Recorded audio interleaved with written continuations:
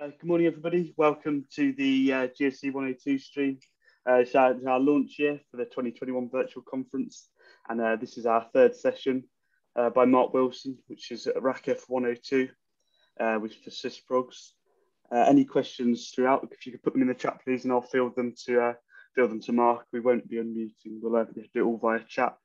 Then just at the end of the session, if everybody could make sure to give feedback, please, for it. I'll put the link in the chat towards the end as well. Mark, over to you. Thanks very much, David, and good morning, everybody. And thanks for turning up at this ungodly hour, 9 o'clock. Well, who came up with this idea? 9 o'clock sessions at a GSC conference. Wow. As David said, Mark Wilson, I work for BMC Software. I'm the Director for Mainframe Services. And today we're going to have a very high level chat about RACF 102 and kind of an intro to RACF from a sysprogs perspective. We're not going to go into a great deal of detail. I'm just going to give you lots of pointers of things to look at and explain how some of this stuff works at the 10,000 foot level. The idea being that you will have bits you can go and look at yourselves afterwards. The session code is 6 Alpha Sierra 6AS for your feedback. And as David said, we'd love to get your feedback just so we, from a GSE perspective, we know the stuff that you like and the stuff you don't like. So we've got the agenda here. Talk about the RACF Systems Programmer's Guide, talk about SAF, database modules, utilities, control blocks, macros, exits, and then questions. You'll be pleased to know that I've trimmed the number of slides down. When I actually wrote this, I had 128 slides in the deck, and I thought that may be a little too many. So it is going to be fairly fast paced. So I'm going to try and get through as much of this as we possibly can. One thing I will say, if you want more of this, then reach out to Dave and Chris, and I'll quite happily do virtual sessions on each one of the different areas. There literally is an hour's presentation on every single one of these topics that we can actually go through. Little bit of an introduction. I'm a mainframer and have been a mainframer since May 1980. I started at the tender age of 16 as a trainee computer operator. You can see that black and white photograph there. That's a 3420 tape drive with 3420 tapes behind. There was no automation. If the programmer or the systems programmer or the batch job or the applications programmer wanted data that was residing on a tape, we walked into the tape room, we picked it off the rack, we went and we mounted it and pressed the buttons. We then moved to automatic tape libraries. Then we moved to virtual tapes where there's really no physical tape. So that's where I started. And now, have the pleasure of leading this mainframe services team, working on the new shiny stuff, the Z15 and all the software and stuff that goes along with it. You may ask, why is there a grey battle cruiser on this chart? I was actually going in the Navy. I went to do mainframe computing at a local engineering firm in 1980 for something to do for 6 months before I went in the Navy. Here I am, 41 years later, trying to teach you all a little bit about RACF from a systems programmer's perspective. So, as David said, questions in the chat window. I'm happy to take them as we go along. So, RACF for systems programmers. Okay, now we know the mainframe ZOS runs the world. Sorry, Mark, one moment. Eamon's just put in the chat, he's having trouble seeing the slides. Could you ask anyone else to comment if they're having trouble? Yeah, is anybody else having issues seeing the slides? I can personally see them fine. Yeah. Wendy can see them. Andy, Alexi, no problems there. Eamon, I think that might be you. You may need to drop off and come back on again. Thanks. Yeah, okay. Thanks, David. So, look, we know how important the mainframe is, runs the economy of the world, system of engagement, system of record. Yeah, it's been doing cloud stuff since 1964. We've virtualized everything from 1964 onwards. So, yeah, I'm a mainframe bigot. Okay, what's a systems programmer do?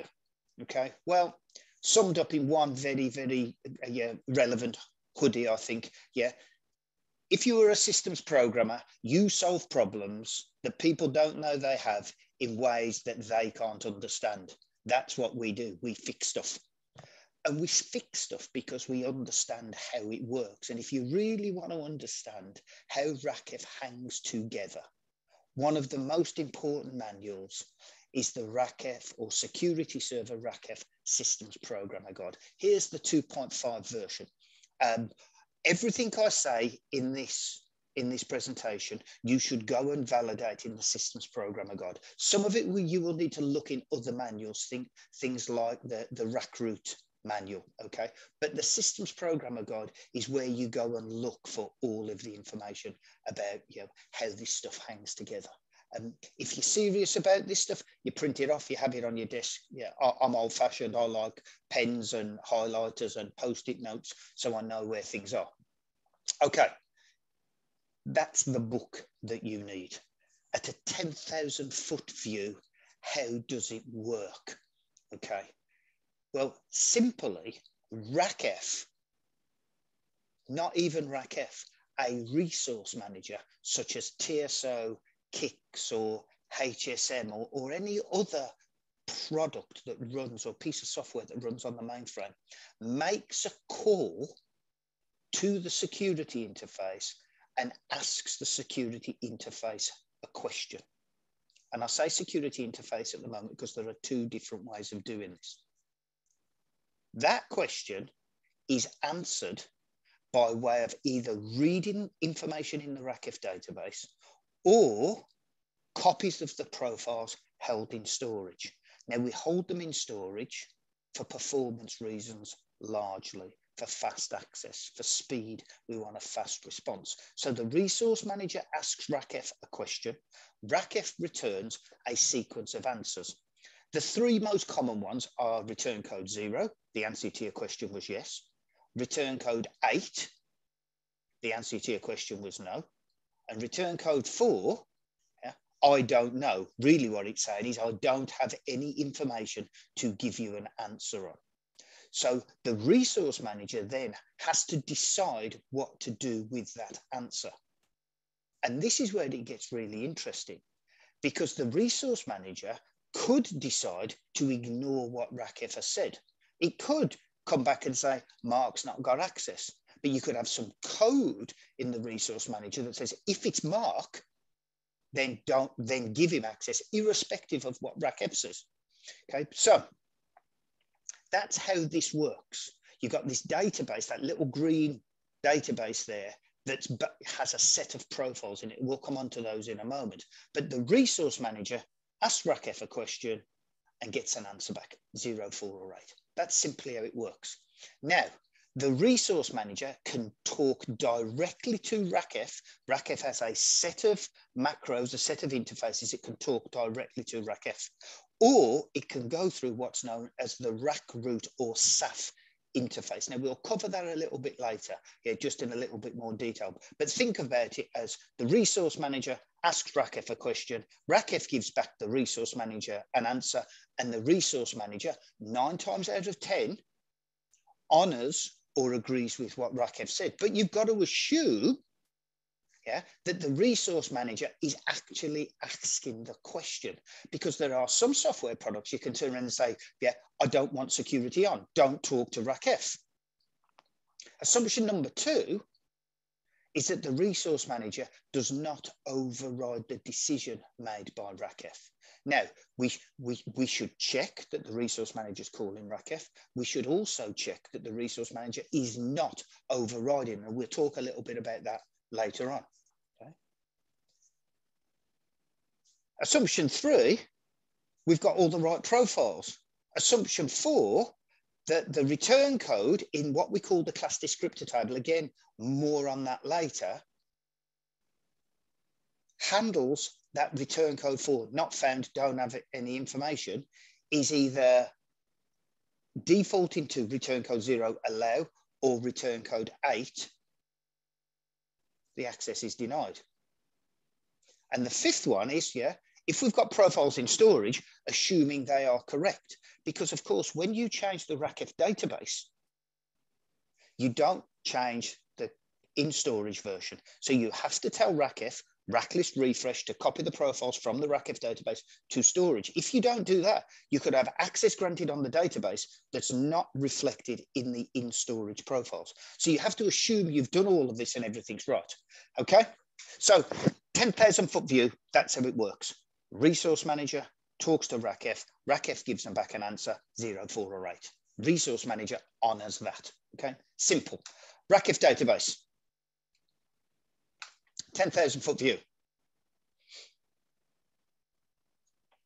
One or more sequential data sets. People talk about the RACF database. It's not a database like DB2 or IMS or Oracle or even Access on your Windows system.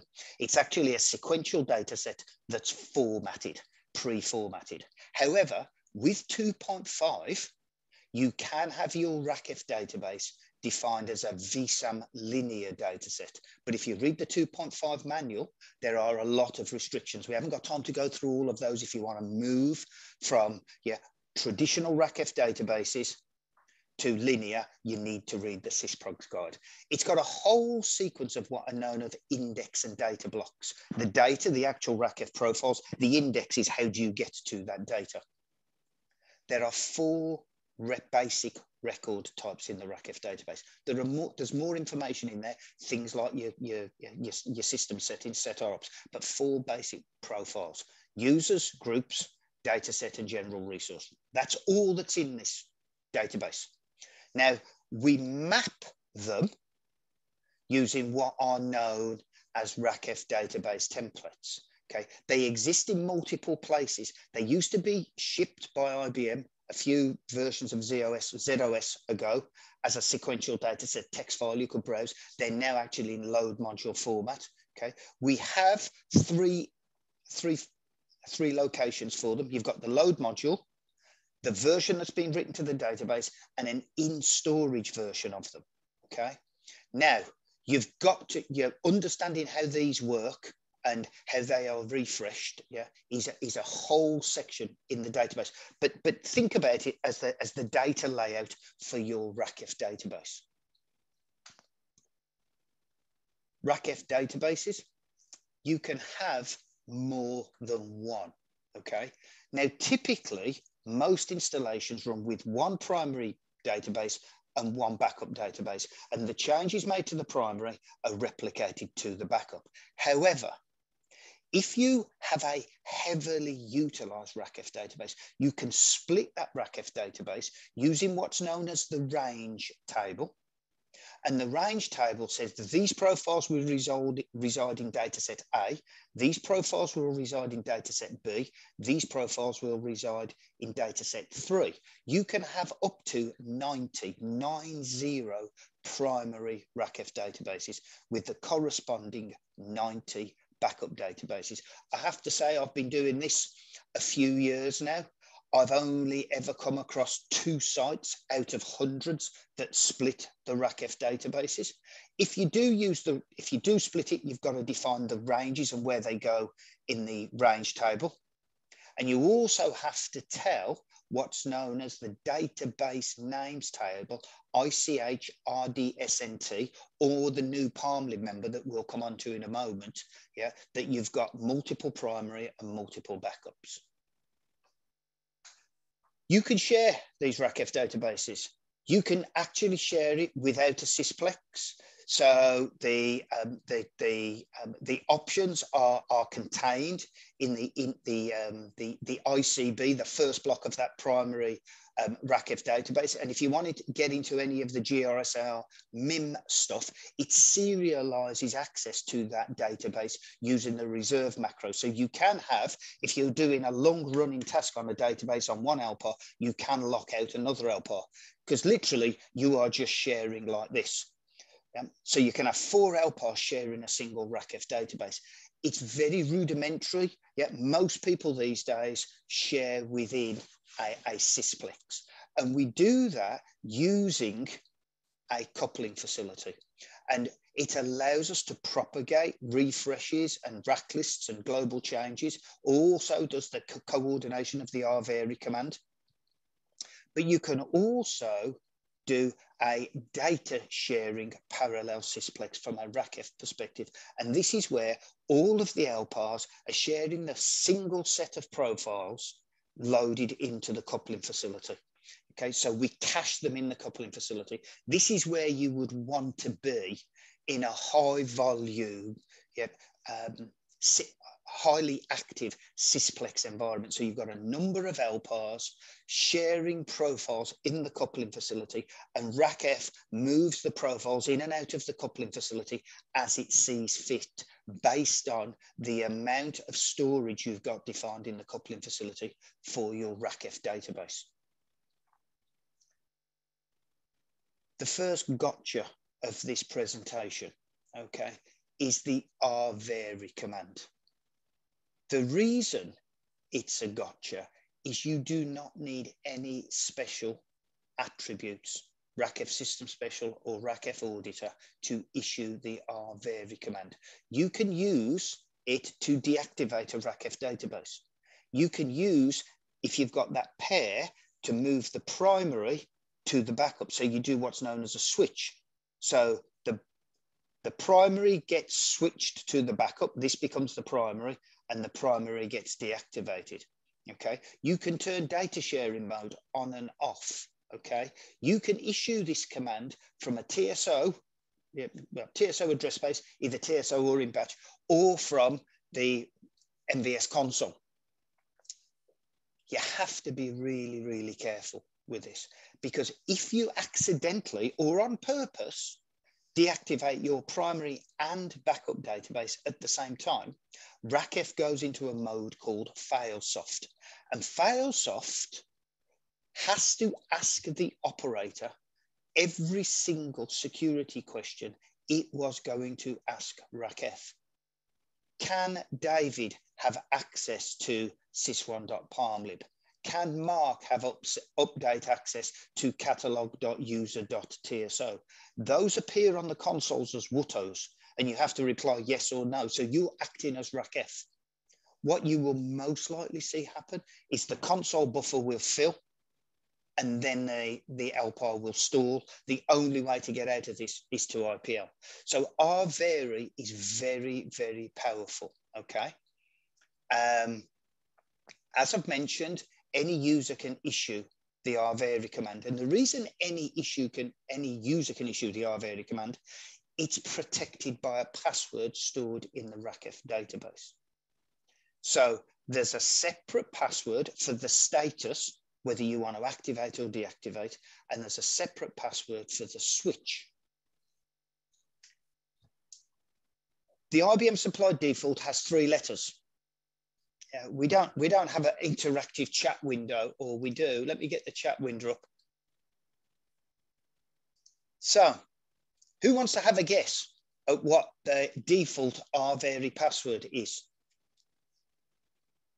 And it's not IBM. It's only got 3 letters. I'm going to type it in the chat window because we don't. Yes, Jez, Tom Z.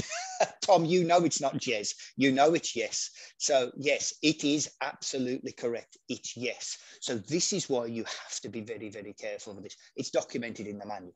Okay. So if somebody got access to your master console, walked into the machine room, or got access to the master console on somebody's desk, they can just walk in, rvary, deactivate, sys1.racf.prim, type in yes, primary RACF database is deactivated, you're now in failsoft mode. So you've got to be really careful with that, okay?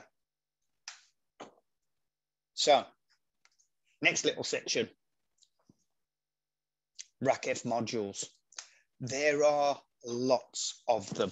We're not going to talk about all of these, but you've got database name and range table, class descriptor table, router table, started procedures table, authorized caller table, naming conventions, and security initialization options. They reside in different places. Some reside in the linked list, some reside in LLA, okay? We're going to talk about a couple of them. This is where you need to go to the RACF manuals and dig in and look at what all of these do in detail.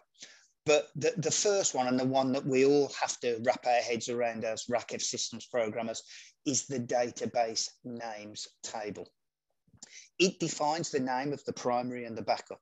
It determines whether they are going to be duplexed primary to backup. Defines the use of the sysplex, defines the number of resident data blocks. Okay, check the book for that. It's just a little bit of storage usage. But this was a static table. You had to assemble it, link it, re-IPL. IBM as of 2.4 allows you to define it in a parameter library, IRR, PRM, XX, where XX is 00 through ZZ.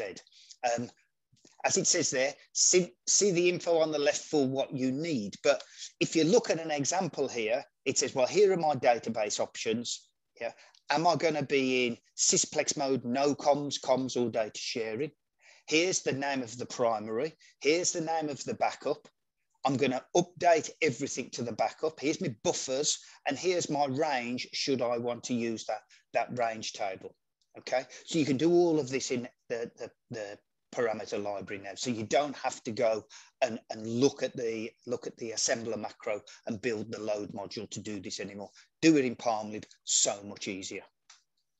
As I said, yeah, I mentioned before the range table. It's a way of splitting or distributing I/O across multiple RACF databases. This really does go back to the days of when we had actual spinning disks, 3330s and 3350s and 3380s. Now, most of them are on super fast spinning disks or on SSDs. So not as valid these days, but you might come across it. But the range table said, put these profiles on this database, put these profiles on this database. That's how it works. You've then got the class descriptor table. This is important, okay? IBM supply a set of RACF classes that are defined in the class descriptor table, ICH, RR, CDX. You can add your own in an assembler table called ICH, RR, CDE, but you can also use the RACF CDT class, the class descriptor table class. Okay. The beauty about the CDT is it's dynamic. You don't need to IPL. CDX and CDE are deemed to be static, so you have to IPL to affect any changes. There's a bit of a cheat there if you want to get into it, but the CDT class is dynamic. So allows us to add or delete our own RACF classes. Okay, you had to assemble it, you had to IPL, and you'd also have to update the RACF router table. Okay, you don't need to do that with the CDT class. Okay, when you are defining your own classes, maximum of 8 characters, A through Z, 0 through 9, and there is a recommendation, and you see I put must in brackets there with a question mark. Recommendation that you use 0 through 9 or the hash at or pound, or if you're in the US, the $sign in your class name. The reason for that is IBM say they will never use those characters in a class name. So you'll never get a conflict between the classes you might want to define. Either you as an organization or one of the vendors you buy a product from, you will never get a clash with the classes defined by IBM. That's the whole idea of it. The most fun part of classes is wrapping your head around what we call POSIT values. And the first orange bullet point here, what you do to one, you do to all. And what I mean by that is if you have 3 classes that share the same POSIT value, let's say we use POSIT value 56, 56, 56, and 56 on the 3 classes. If I activate one, it activates the other 2. If I refresh one, it refreshes all 3. If I deactivate one, it deactivates all 3. So it's a way of grouping classes together. I have seen people get caught out when they haven't paid attention to this and they've deactivated a class that shared a POSIT value with a whole bunch of KICS transaction classes, And they deactivated Kix transaction security when they were trying to deactivate some old TWS OPCA classes. Yeah, so we can use these ranges 19 to 56, 128 to 527. IBM have reserved these ranges. There's nothing to stop up using them. But remember, if you do, whatever you do to your class, you will do to whatever IBM class shares the same POSIT value. It's the one thing that will most likely catch you out with this. RACF started procedure table, ICH RIN 03, okay. Single entry per started task, default entry, IPL, okay. Can't have that anymore. So IBM invented a number of releases of ZOS, the RACF started class. Now, this allows us to be a bit more generic, and we can change using standard RACF profiles, rdefine, ralter, racklist, refresh, and so on and so forth, to manipulate the RACF started class. So if you have a started task called Kixprod, and you want it to run under the user ID of Kixprod, and you want it to have the trace option turned on, you define it in the RACF started class. And then when that Kixprod started task initializes, it reads the RACF started class, assigns it a user ID if it can. If for some reason you don't have a profile that matches your started task, and you don't have a catch-all at the end of the started class profiles, i.e. an aster typically, once it gets to the end of all the profiles, it will then drop into and read the RACF started class table, ICH RIN 03. So you can let it trundle down the started class and then go and check ICH RIN 03, or you can let it trundle down the started class and have a default entry at the end of it. I would always recommend that default entry. Let's keep started task management within the started class. We don't need ICH RIN 03, okay? But you've still got to have it there. There's another one here that you will see quite certainly from if you're doing an audit or looking at the system and looking at one of the utilities we'll talk about in a moment called DSMon, and it talks about the authorized caller table. It's a way of designating a program to be able to use the rack init and rack list macros whilst not authorized. Used with caution, it should really be empty, but go and have a look at it, okay? I wouldn't expect you as a user of RACF to actually have anything defined in here. You might have something in there from IBM, but you shouldn't have anything defined in there yourself. I told you this was going to be fairly fast-paced. We're at about the midway point. Does anybody have any questions? Just while I pause to take breath for a moment. It's all very quiet. No messages in the chat window. Brilliant. So what we'll move on to then is RACF utilities. There are a number of IBM supplied tools for helping us manage the RACF environment. And there's a whole list of them there. Again, you need to go and look at the respective manuals. Some will be defined in the sysprog guide, some will be in the admin and auditor's guide, and so on and so forth. But here's the ones that readily spring to mind. So we're just going to run through 2 or 3 of them just to give you a bit of a look-see to what's there. The first one, and something you tend to do very rarely, and that's IRR min 00. And basically, IRR min is all about creating a net new RACF database or upgrading the templates on a currently existing RACF database. So on this example here, you can see I've said palm equals new. So I'm going to create marks.sys1.racf. I'm going to put it on a unit of my choice and a Volser of my choice. It's going to have a single extent, a number of cylinders. And it literally is IRR min 00 palm new. You have to step lib to where the templates are, where do they sit on your system. Now, you might be doing a ZOS upgrade, talking to too many Americans, ZOS upgrade.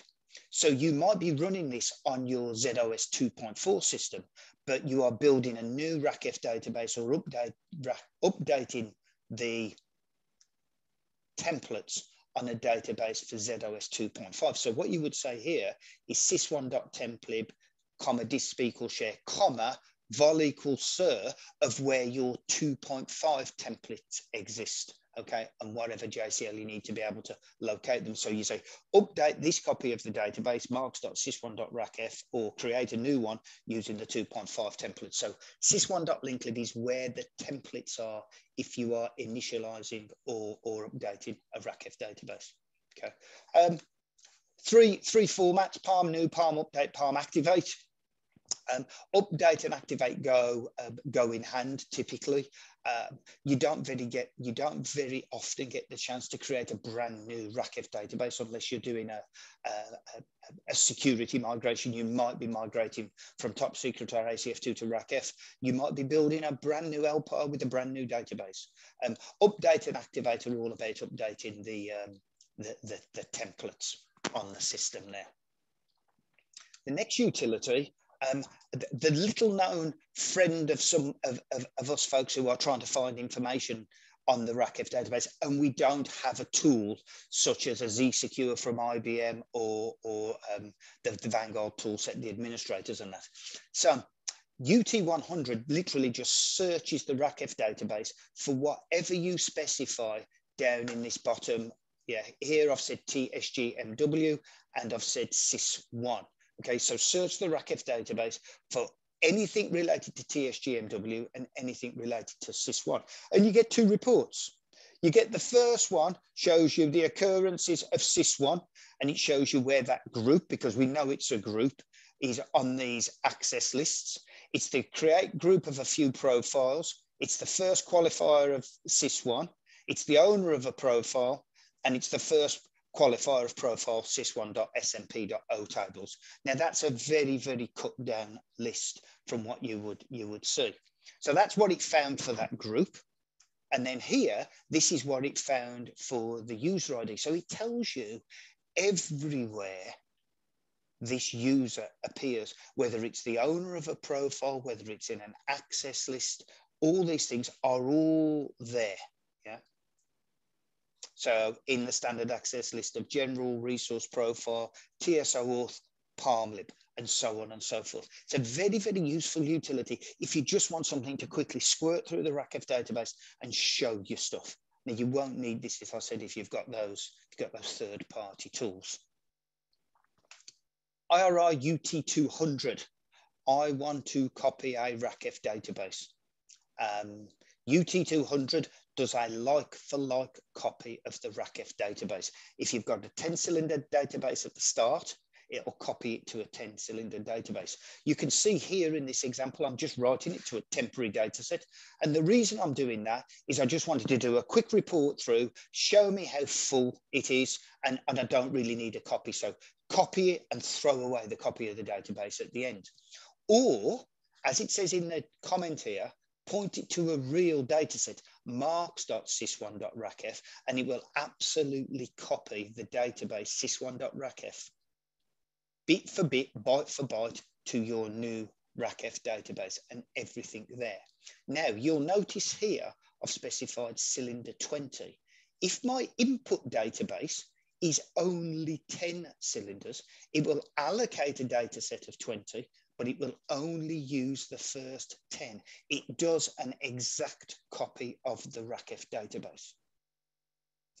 If you want to expand a RACF database or shrink a RACF database, or even split using range or merge using you use UT400. So UT400 is used to extend a database, shrink a database, split a database, or merge a database.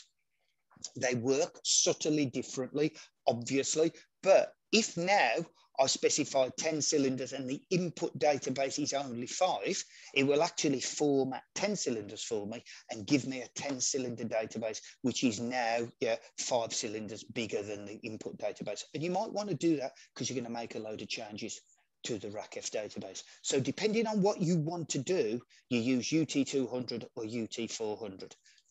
There's always a discussion about which one of these databases which one of these utilities you should use to back up your RACF database on a daily basis. I actually prefer UT400, but I would always run a 200 copy to a temp dataset just to check the integrity of the database. You make your own decisions. You look at what one gives you over the others and you make your own choice. So they're the 3 kind of database utilities for when you're doing the administration. So you've got UT100 for search, UT200 to copy like for like, 400 to expand, shrink, split, and merge a RACF database. One of the things IBM did a few years ago was give us the ability to unload the RACF database, or the majority of the RACF database. When I say the majority, it doesn't unload passwords and pass tickets and and stuff like that. Sorry, wrong utility. That's coming in a moment.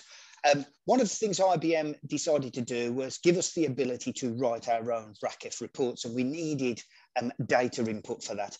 And the data we needed most of was SMF data. So IBM built a utility called IRR-ADU00, which is actually 2 SMF dump utility exits written by the RACF team to read the SMF data and write it out in a text format to allow us to report on it. You can load the data into DB2, or you can use a whole bunch of sample reports called RACF ICE, ICE, as in Ice Ice Baby, to be able to read that information. So this is how we get the SMF data, that formatted SMF data, into a text file that we can then use to report on. You will almost certainly be using this, but you need access to the SMF data. So you read in the SMF data, you can see it here. It's simply on the DD name, SMF data. This is the input, and out DD, this is where I'm going to write the data to. And I'm looking at all of the record types, 0 through 255, and I'm going to call these 2 exits, IRR-ADU00 and IRR-ADU86. These 2 exits are the ones written by the RACF development folks that read the SMF data and create this outDD text file of the data for you. That's your SMF1. The auditing tool that IBM give us is called DSMON, or ICH DSM00. I've done a very simple example here that says functional. Functional says run all of the auditing reports. And there's about 12 of them, if I remember correctly, 12 or 14 different reports off the top of my head. But basically, it's the way that you do that quick and simple audit of the system. And it lists all the users that have got special, and operator and auditor at the system and at the group level. It shows you how all your APF libraries are protected. It shows you how your catalogs, user and master catalogs, are protected. It shows you that authorized caller table. That's what you get from DSMON. And the one I almost started talking about, but stopped halfway through, is IRR-DBU00. And this is the database unload example. So read in the RACF database and unload it to a sequential data set so you can then use it for input into your own reporting tools. IBM provide a set of sample jobs to load this stuff into DB2 so you can then go and write your own reports. IBM also supply those ICE reports. So the ICE reports for SMF also have there's a pair. There's a set of ICE reports for SMF data. There's a set of ICE reports for the database unload. So you see the pair of them going hand in hand. You unload the SMF, you unload your database, you run a whole bunch of reports, you get a kind of a sense check of the health of your RACF database. The final utility that we're going to talk about, again, I think it's a little bit unknown and unloved. And you really wouldn't use this unless you don't have any of those third-party tools from IBM or Vanguard. And this is called IRR RID, remove ID. Yeah, IRR read 00. It takes at input a copy of the unloaded database. So it's quite often to see a two-step batch job that says do the database unload and then run this. What this will do is search that sequential file for the user ID or group specified here at the bottom. I've got TSG-MW set, and it will build all of the RACF commands to remove TSG-MW from that RACF database. Now, apologies. It writes them to this outDD message, tsg.racf IRR rig 00. So it writes the commands to a sequential data set so you can go and check them. You could then take that data set as input to a simple IKGF01 batch job. So you could unload, generate the commands and run them all in one step. Oh, sorry, all in one job. I wouldn't advocate that. I would always advocate check the commands first. So it'll do all the permit deletes to remove TSGMW from all the ACLs, all the removes to remove them from all the groups, clean up all the dataset profiles with a high level qualifier, do RALTER and ALU command and alt DSD commands for anything where I was the owner and you need to supply a new owner. And then finally, it will delete the user ID. It's a very, very simple utility, but it works really, really well. We've got one question in the chat, Mark, from Eamon. Would you unload the database to a temp or catalog dataset for RID 00? I think, Eamon, it depends what you are going to be doing.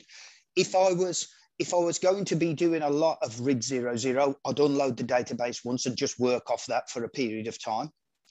If I'm just going to do it as a one-off job, I'd unload it to a temporary data set and then read, because then you haven't got a copy of the database lying around on disk, because you don't really want those lying around. So depending on what you're going to do, I tend to have both jobs set up. Yeah, as I said, if I'm just doing that quick and dirty, unload, remove something, yeah, I'd use a temporary data set. Hope that helps. Right. RACF control blocks. A bit more techie here, okay?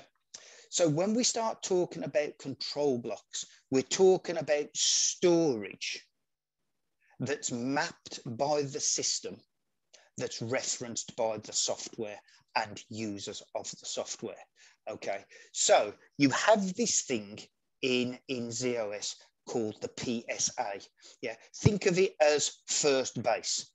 That's where everything is anchored off. It's called the prefix save area. Okay. It points to an area called the CVT. From a RACF perspective, it points to two other control blocks.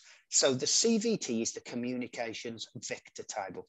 It points to the RACF communications vector table and the SAF vector table. And we'll come on to SAF a little bit later. So you go from first base, you get to second base, and depending on where you want to go, you go to the RCVT or the SAFV, depending on how you want to trawl the control blocks.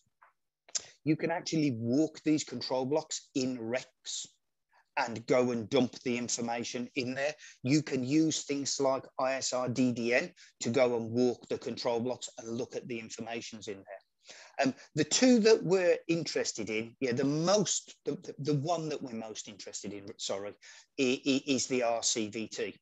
You get one RCVT per system image, per LPAR, okay? It contains those RACF options created by RACF at IPL time. If you are not running RACF, you will have something that looks like an RCVT that's created by Top Secret or ACF2. It looks like it, but you can actually write code to come in and go to the RCVT and take a look at it and say, oh, I've got a Top Secret one, or oh, I've got a RACF one, or oh, I've got an ACF2 one. And you can adjust your code then based on what you see. When you get to the RCVT, it points to loads of other places. It points to the RSDT. That's where the RACF dataset descriptor table resides. You've got the range table. You've got where are the templates. It's got the class descriptor table, the naming conventions table, and so on and so forth. The most interesting one for me that I like to go and play and look at is all of the different RACF exits that are in place. And we're going to look at that in a minute. Okay, so here's a description of what they are. Some of the information that's there is, you know, I've got the password options. What's my password history? How often, how regularly do I need to change my password? What RACF classes are active? What ones are rack listed? What ones are generic? Processing options. Have I got protect all on? List of groups and so on. So all of this is in storage. There are Rex examples out there, how you can write Rex code to go and look at what's there and format it and dump it to you. And why do I say that? Well, for the mildly curious, or anybody who wants to do a bit of mainframe pen testing, you might not be able to issue the TSO set rops list command to get all those system commands. That's a restricted command. But there's nothing to stop you writing your own Rex code to go and trawl the control blocks, because these are all in storage, readable. So we can go and get them, read the information and format them and store them on the and present them back to the user. The one control block that we are fixated with is what's known as the ACEE, the Accessor Environment Element. Basically, this is it's the security, it's the identity of that single task. So whether you're logged on as TSO user, TSGMW, I have an ACEE for TSGMW. If I've got a task that's running as KicksProd, I have an ACEE called KicksProd. So it's one per tasks. They exist for the life of that, the active session. So if you're logged onto TSO, it's there all the time you're logged onto TSO. It's what we use for all of those security calls. And it's technically not a RACF control block, it's an MVS one, because it's actually mapped by an MVS macro, IHAACEE. This is the one, if you want to get in there and do that bit twiddling and bit flipping, to make yourself system special when you're not, this is where you go. You've got to get to the ACE. Now, you can't just do that, and I'm not going to give you any more hints on that. We'll do that another day, but it's a really, really interesting control block if you want to try and map a system and understand how people are set up. There's different ways to get to it. It depends on how the address space was built, but ultimately, you want to be able to trawl the control blocks and get to your ACEE. If ever you write any code that manipulates an ACE, and what I mean by that, if you create one, then you must delete it. What I can absolutely tell you is if you did not create the ACE, do not delete it, because I can tell you address spaces get rather upset if you delete their ACEE. Okay, thanks, David. Got that time warning, 15 minutes to go. We're going at it hard here. Okay, so a little bit of control block for you. The thing about control blocks is, as I said, you can map it with Rex, and there are a load of great examples out there for learning how this hangs together and how to walk the control blocks. So the next thing, RACF macros. So as a developer of software, I want to write a piece of software that interacts with RACF. Okay, to do that, I use the RACF macros. There are a number of them. RAC init, verification, validate a user ID and password, and build an ACE. There are some interesting parameters on the RACF. One of them that says no password, so I can build an ACE without checking the password of a user ID. That's quite interesting.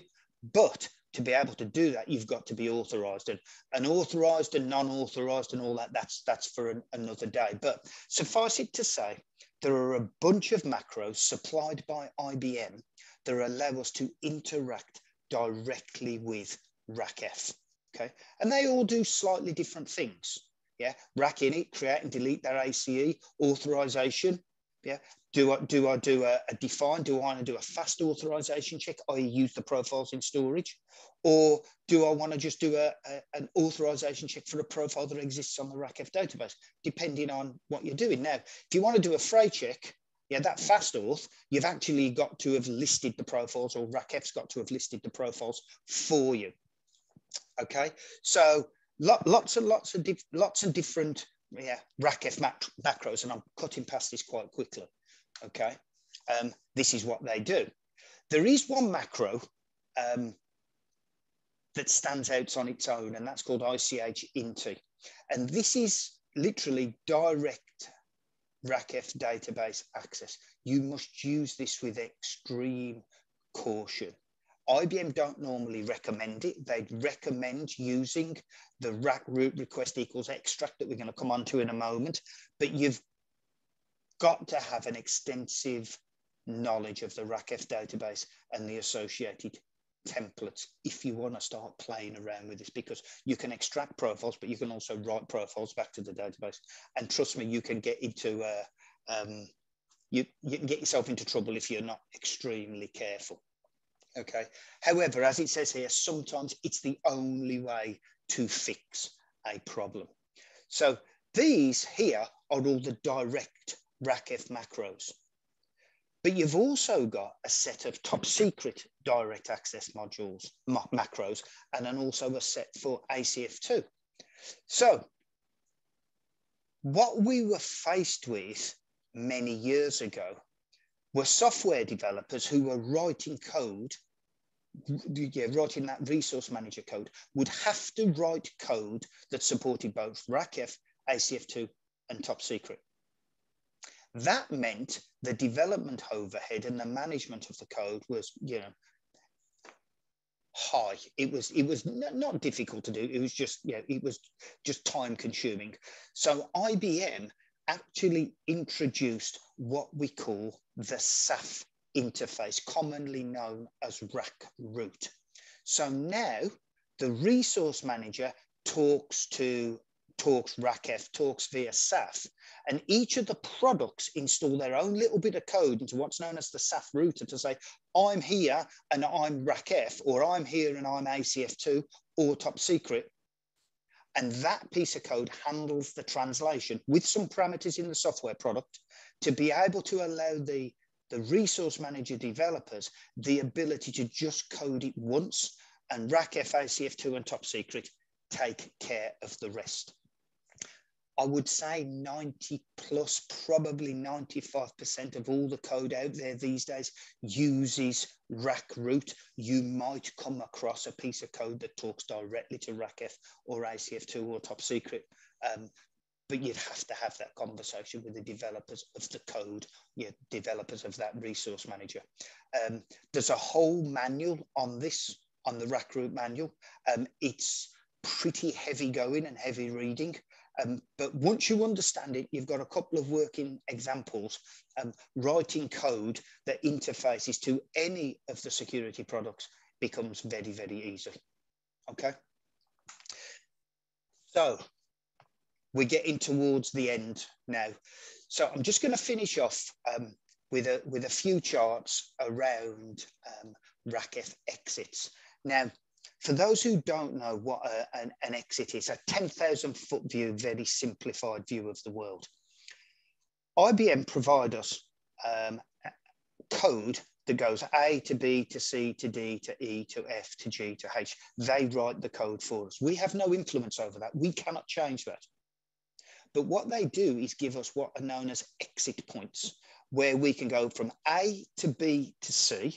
We can call our exit, do our piece of processing, and then come back in line and carry on with D, E, F, G, break out and do our piece of work in our exit, and then come back in and carry on with H. So it's a way for us of users of the software to inject our own logic into the way things work. RACF is no different. there are a number of exit points, okay?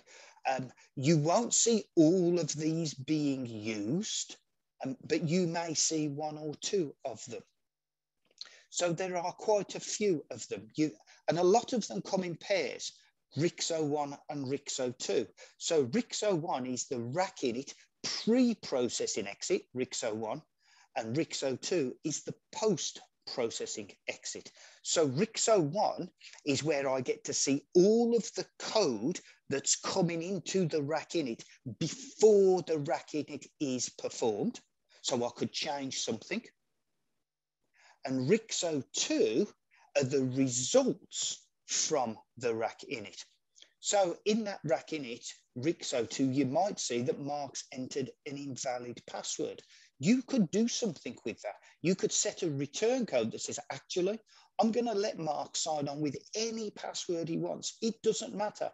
I put some code in RICS-02 that tells me to drive RICS-01 again, but this time don't check Mark's password.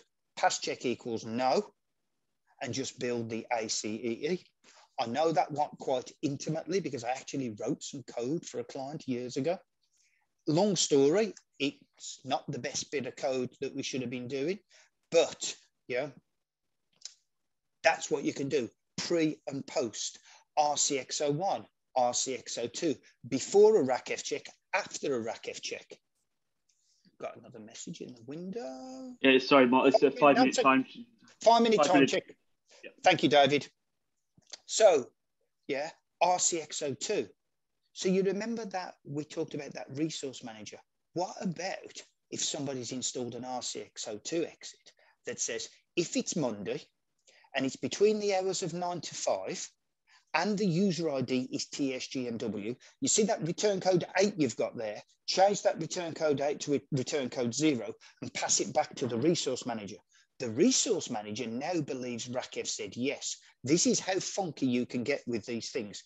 There's a whole bunch of them here for checking everything as we go through. There's password exits, ICH-PWX01, ICH-PWX11, the passphrase. There's all different ones here that you can do. These are all reported by DSMon. It will tell you which RACF exits you've got in place. Okay. When you code them, most of them today are written in assembler, but you can write them in C if you want. They've got to reside in a link pack area, whatever flavor you want. They've got to be refreshable and re-enterable, okay? Read that up in the books. I've got a whole set of slides on RACF exits down to writing the code. And as I mentioned at the start, I'd be more than happy to come back and do a few more of these for you if you want. David, you will be pleased to know that is 2 minutes ahead of schedule, okay? I now need a coffee. So what I would say is I know that was a lot of information. I will make the charts available to Dave and Chris so they can upload them on the website so you can get a copy of them. And I sincerely mean this. If anybody is interested in doing more of this, feed it back to Dave and Chris. I am quite happy to spend an hour on each of these different subjects and even do hands-on demos and show you how you do some of these stuff. Outside of presenting, you obviously, some of you will know I'm part of the team that organises GSE in the UK. If you're not a GSE member company, we would love you to become GSE members. There are some benefits. One of them is the ability to download the recording of this session and or the PDF of the session. If you really liked what you heard, we are doing a charity collection for the Guide Dogs for the Blind and RLNI. So if you go to Virgin Money, do a little bit of a donation, you'll get a receipt number, load the receipt number and the amount you donated onto the GSE website, you'll be entered into a charity raffle. And then finally, feedback, good, bad or indifferent. The session code is 6AS. there are my contact details. Yeah, feel free to drop me a note. As I said, I'll be more than happy to do more of this. David, Chris, over to you. Thank you very much, Mark. Yeah, reiterate what you said. Please feed that back if you want to see more of this in the 102 stream, and we can look to work with Mark to get that arranged. I put the link for feedback for this talk in the chat. Please, can everybody give the feedback, as it helps make us make a greater conference as we can. I think at that I'll wrap the meeting up if you're happy, Mark. Thank you very much. No, thank you. Thank you all for turning up. And as I said, reach out if you would like any more. Thank you all.